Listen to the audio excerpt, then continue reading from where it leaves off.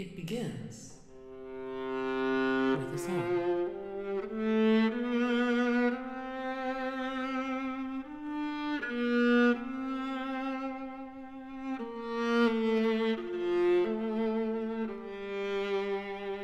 A song hummed to oneself.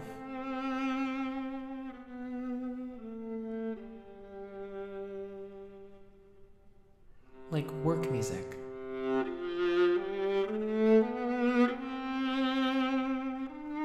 We hum songs to ourselves, keeping focused, working, stable, yet comforted.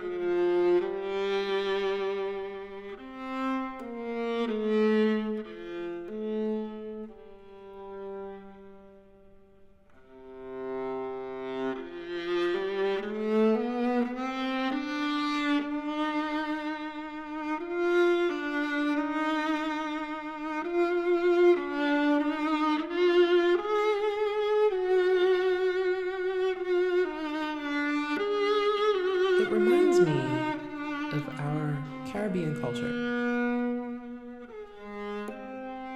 The smell of food in the kitchen, the heart of the home. The smell of saltfish and tomato and onion and fried dumpling and breadfruit and sweet plantain, among so many other things. If I could somehow bottle that aroma and take it with me every time I felt lost somewhere.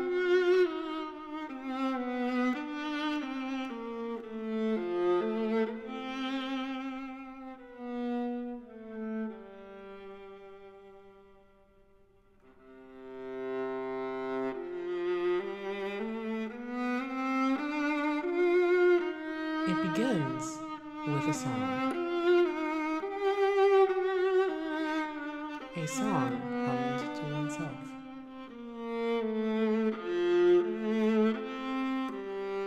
Like work music.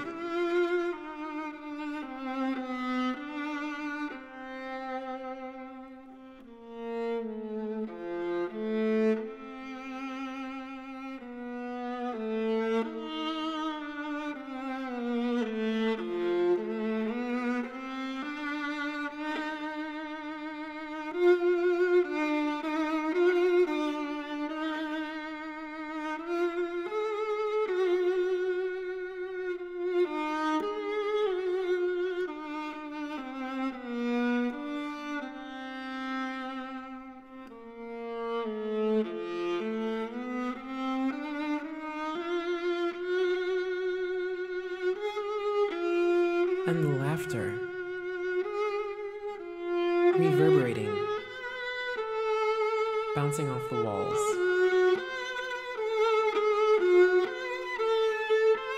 And the colors, the bright yellows and oranges, and the breeze.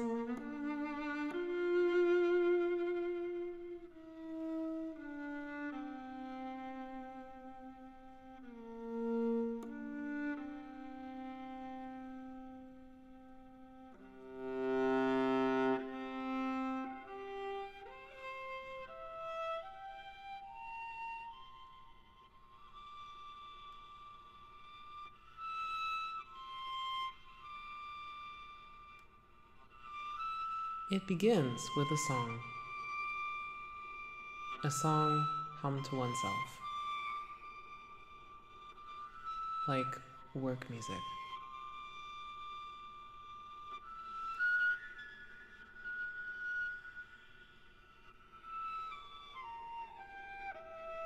It's everything I remember.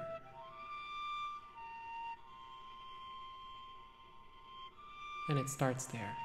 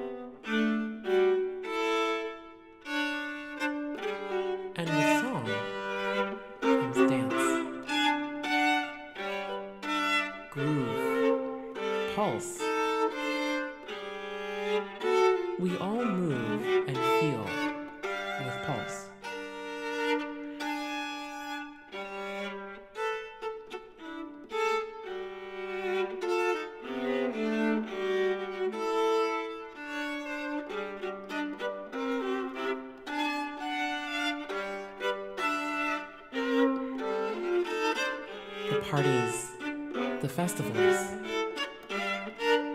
with reggae, soca, calypso, dances from our family, our friends. Jamaica, Trinidad and Tobago, Dominican Republic, Haiti.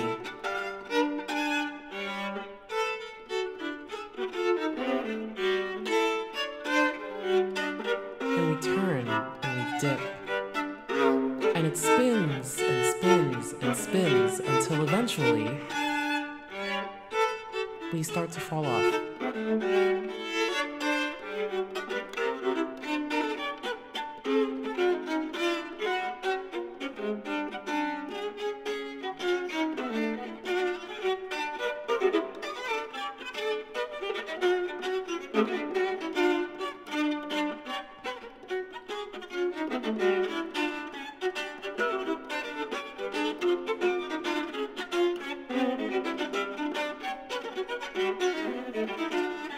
There's so much light and so much brightness in dance. But how come it's never represented in this light?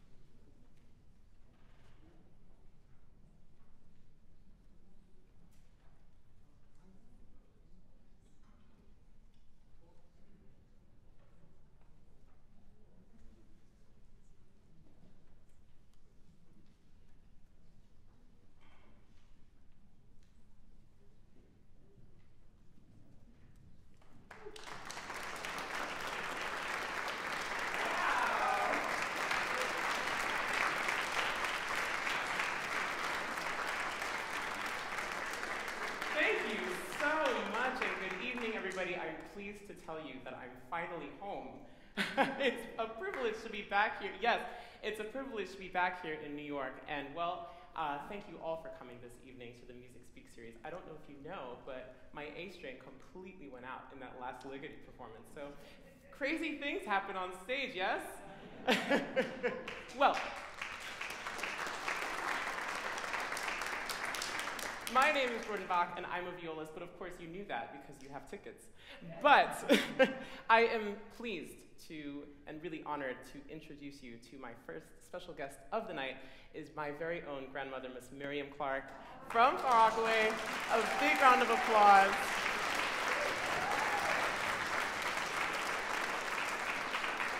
And so you have many fans here, Graham. But I think you know, your coming to this country, I think, is a really important part of the story of, you know, how we are even, you know, here in the first place. So if you had to think about kind of going back to that time of, you know, being a young woman coming to the United States from Jamaica, what was your mission and what did you want to accomplish, and maybe, you know, some of the barriers that you had to face coming here? Okay, the first thing, I was grateful getting the opportunity to be here because when I was in Jamaica, I have 4 children, and education was on the priority in my life for my children to get the opportunity to be whatever they want to be, and that is why I left, because I had my career, profession, whatever, but for my children, I said, okay, let me make the journey. And that is paramount.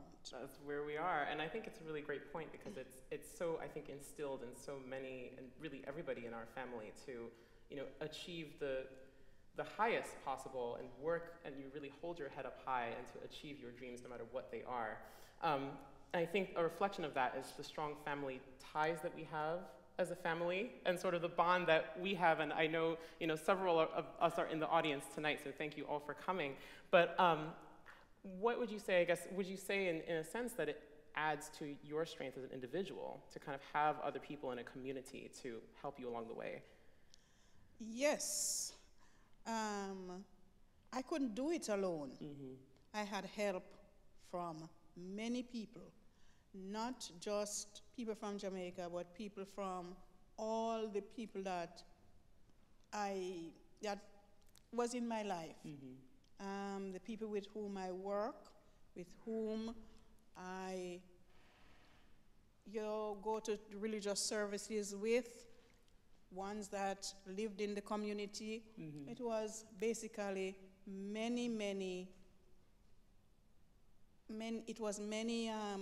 facets mm-hmm. that helped me to tie my life together here. Yeah.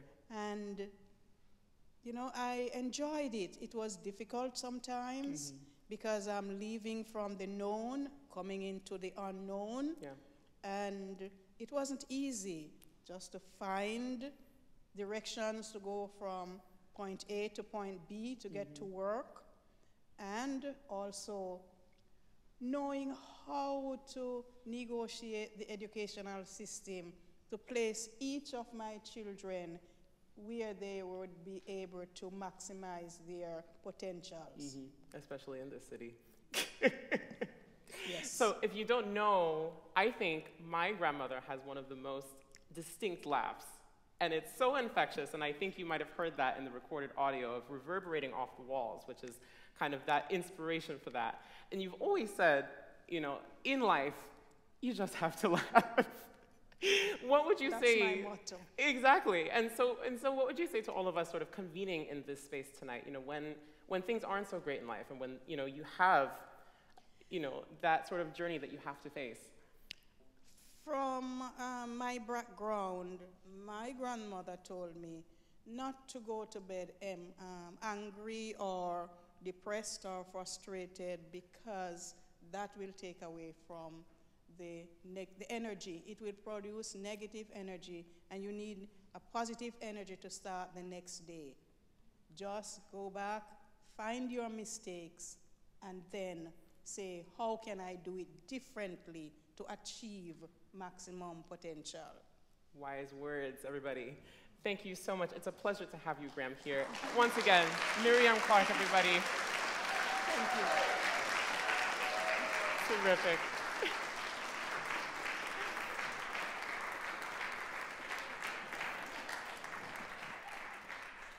And so Grandma has always been, to so many of us, sort of a symbol and just, an incredibly powerful woman, but someone who has, compassion, and there's always been a sense of community both within the family and outside of that. And I thought it would be such a great pairing to put together an amazing piece of music. But first, I'd love to just introduce a dear friend and longtime collaborative partner, Ji-Young Lee, on piano, who's here tonight.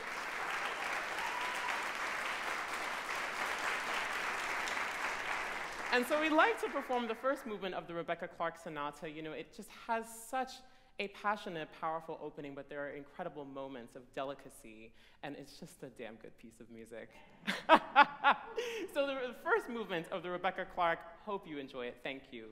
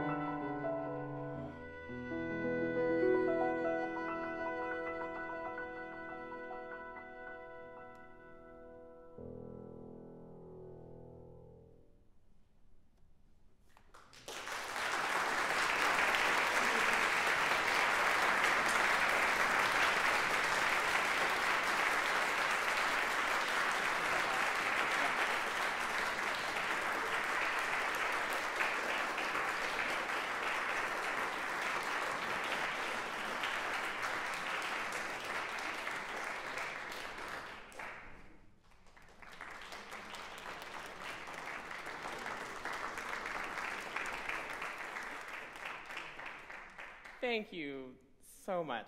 Wasn't that Clark was really amazing. I mean, it's just a terrific piece of music. Amazing.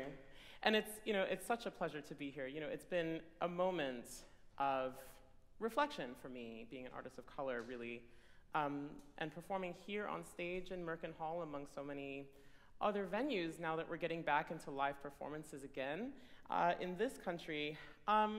When I started, taking music very seriously, well, I always took my music very seriously, but when I began to sort of see the prospect of that as a career, I didn't see very many people like me in the arts, and even, different and darker, and, with this hair and these features. And, when you don't see those people, the prospect of you even getting into, a good music school, and feeling well represented in a student body, even making a living in this business, it sort of begins to look bleak. And it's an interesting parallel to think about that with this particular instrument, the viola. For so many years, it's been the middle child in the violin family, and it's been overlooked and underloved, really. And of course, the subject of so many jokes, as we know, yeah?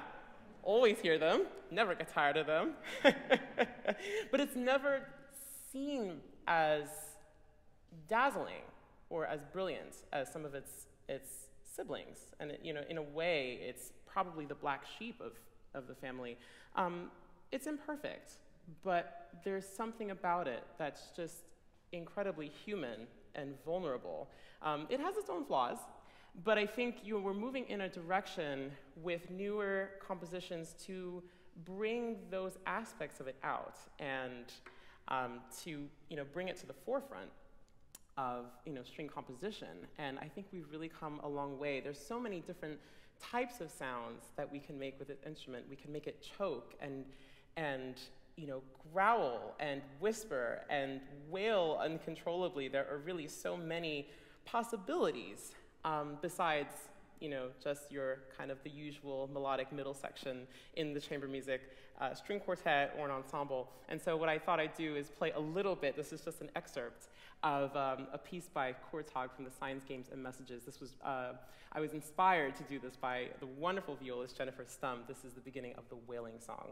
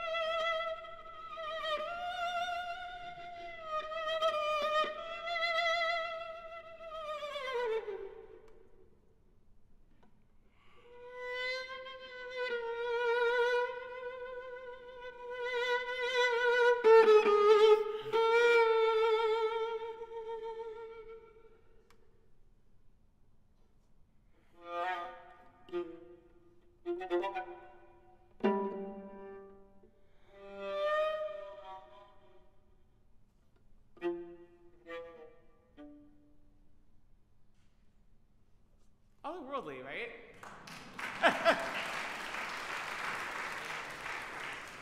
And it really draws you in. But we're extraordinarily capable, as you know.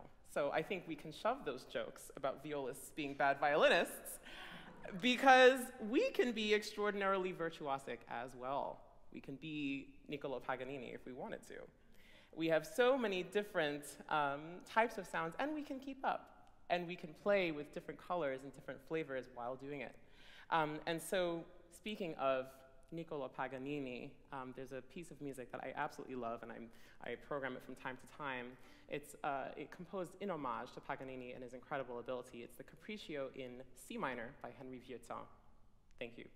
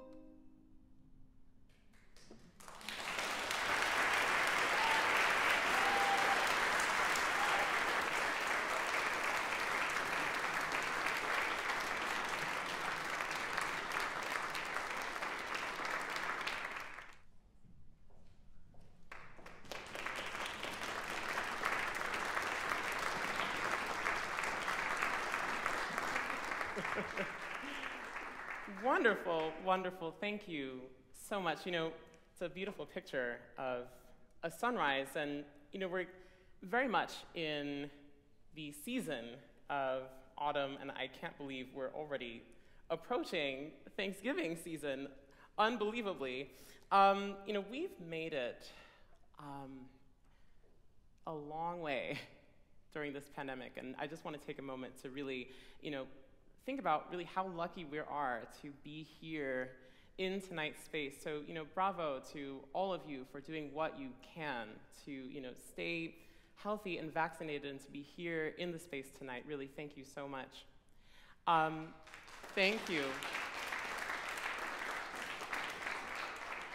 And, you know, it is worth mentioning that it's fall is being here and seeing the change of the leaves and feeling the chill in the air. You know, it's a very, we're lucky to be able to see autumn this year and to experience that. You know, both of my parents are healthcare workers in Queens. My mom is here in the audience tonight. My father, unfortunately, couldn't make it because he's at work. But just, you know, I just want to take a moment to thank both of them and really to all other healthcare workers in the city that you know. So a big round of applause to all of our healthcare workers. Thank you.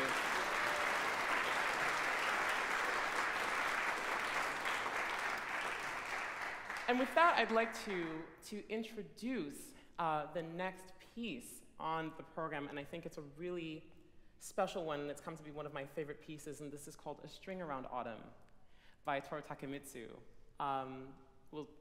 There it is. That's the guy. That's him. He was just an incredible Japanese composer and wrote a number of works ranging from duos and trios and quartets to, you know, pieces for orchestra. And he had this sort of a dreamscape-like modern kind of impressionistic compositional language. He was, his music was once referred to, and this is a little paradoxical, but once referred to as subtly intense. Yeah, it doesn't sound like that could possibly be a thing, but I really think it is. A String Around Autumn is a little bit of a play on words, and in this case, it's for the strings of the viola, and in this arrangement of the piece, also the many strings underneath the mallets of the piano. And what he does with all of those strings is really incredible, especially the opening of this character piece in the piano melody. It reminds me of that sunrise pictured before. So, you know, kind of thinking of where we are at this moment, if we could imagine, you know, waking up, let's say, by a fireplace on, you know, a chilly Wednesday morning, which might be tomorrow. It's Tuesday, don't forget. And to just imagine that sunrise kind of unfolding just in the present moment, not past or future, but just as it unfolds. And I hope you really enjoy this one. This is the Takemitsu, A String Around Autumn. Thank you.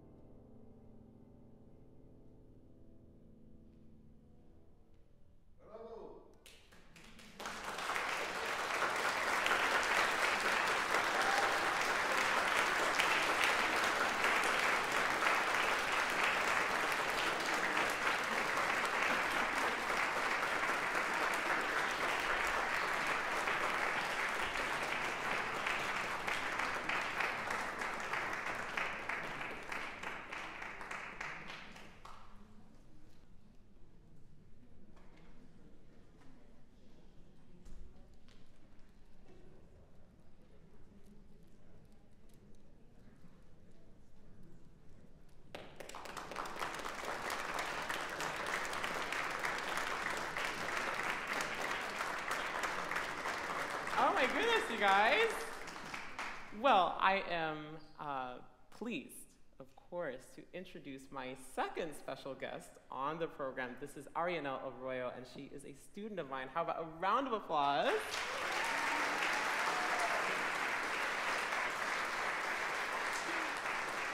So Arianel, do you want to just introduce yourself, tell them what year you're in, and maybe what organizations you're part of? So, hello, my name is Arianel Arroyo. I'm currently 17 years old, and I am a senior at LaGuardia High School. I attend the MAP program at Juilliard, as well as the Opportunity Music Project.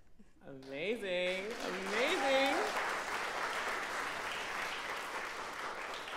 So of course, Arianel studies with me. I am faculty at Opportunity Music Project. For those of you that don't know, and I think there are a couple of other OMP students in the audience tonight, thank you so much for coming.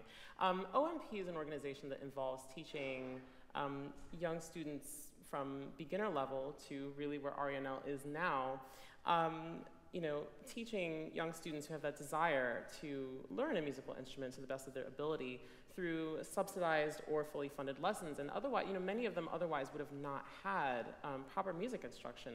And OMP is something that I wish that sort of existed, or it just had been somewhere in New York City or any other major cities when I was, you know, starting out, because, you know, somehow in a student's education, we've like convinced ourselves that music is not as important as some other subjects, mathematics, science, physics.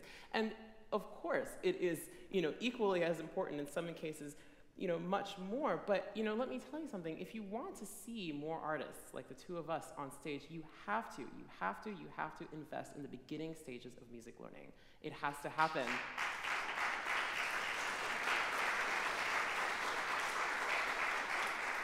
And it's a privilege to have Arianel in my studio, as well as so many other young musicians. And so what I thought I'd do is invite Arianel to this concert to perform a little bit of a duet. It's going to be a fun little performance of the Telemann Concerto, the second movement of the Telemann Concerto for two violas. So it's a real privilege for me. Thank you so much.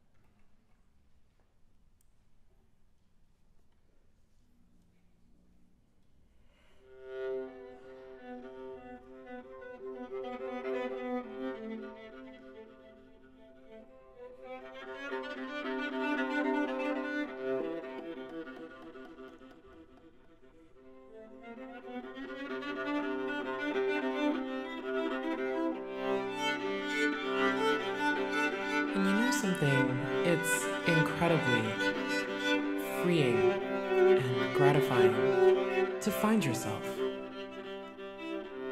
to be stubborn, to own your image and your voice.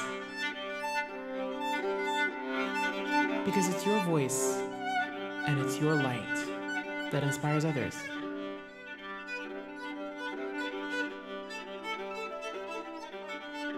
Use that voice to turn on the light bulb in someone else. Inspire the next generation of musicians and people for a future in music and in life that is incredibly bright.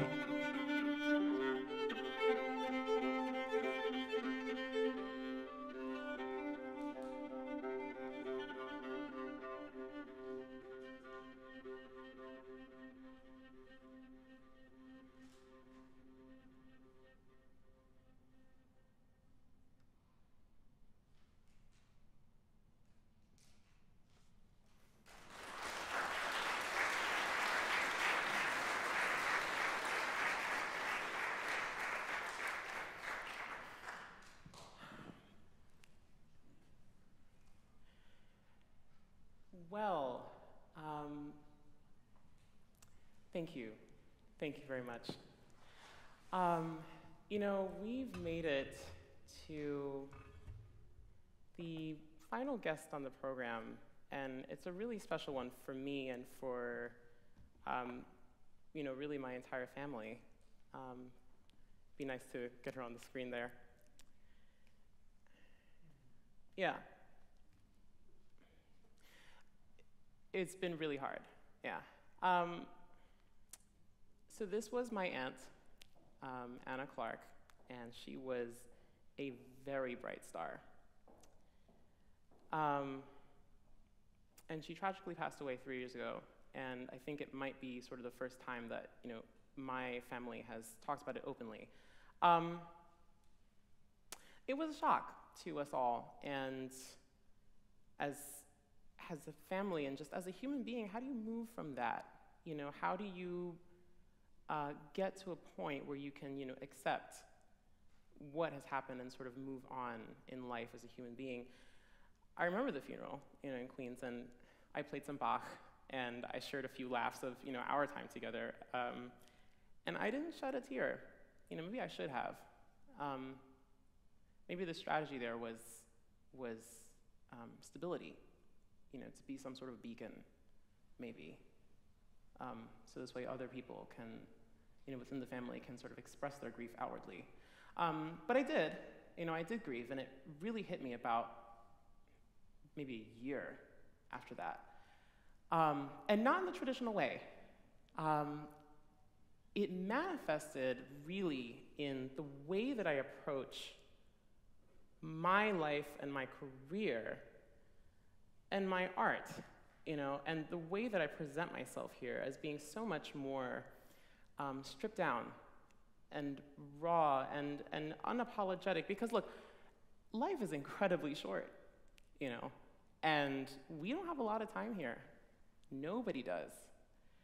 And tomorrow isn't guaranteed. And what is the point of wasting so much time sort of creating this cookie cutter image of yourself and programs and things relating to the businessy aspects of your career to, you know, to appeal to people who are comfortable in tradition and expect to come here, you know, knowing exactly what they're going to hear and leaving with things done the exact same way. That's not why I'm here. And, you know, I think that's what Anna would have wanted, is to be shameless and unforgiving, but most of all, to be the inner you. And, you know, we connected at the beginning when Grandma was on stage about holding your head up high and working as hard as you can and earning your position in the world. And, you know, for us as minorities, and especially in this business, we don't just hold our head up high just to be proud of our work. We hold our head up high because we don't have a choice, because we have to.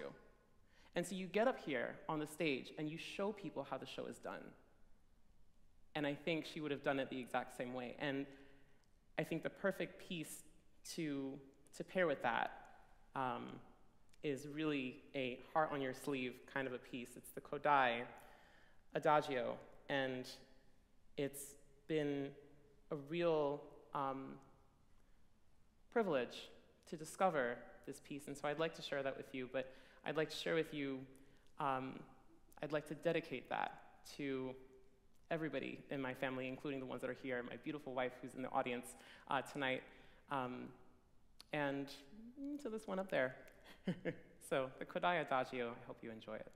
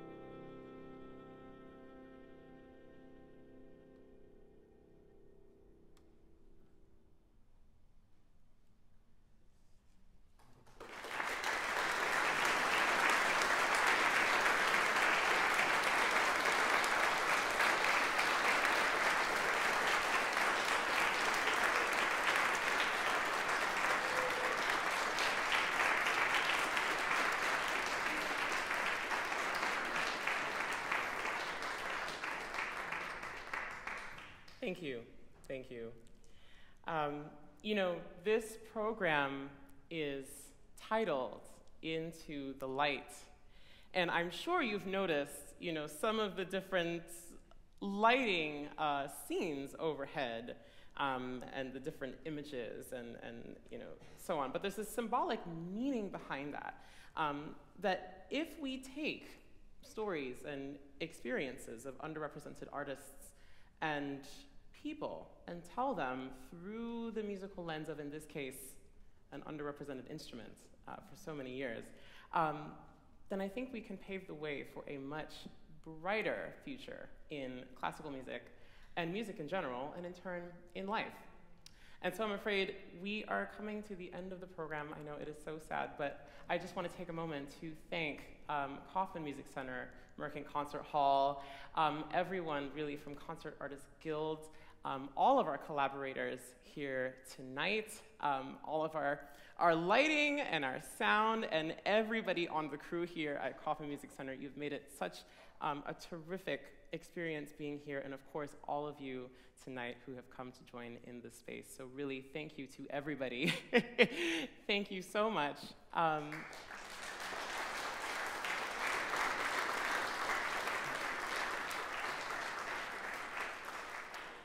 And I think it's really fitting to end the program with just one of the most amazing composers, in this case, BIPOC composers, H.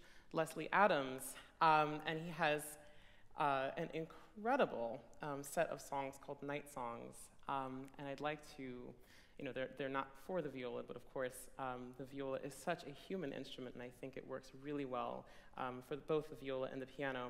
We're going to finish with two songs tonight. First, The Heart of a Woman, and lastly, Prayer. So thank you so much for coming.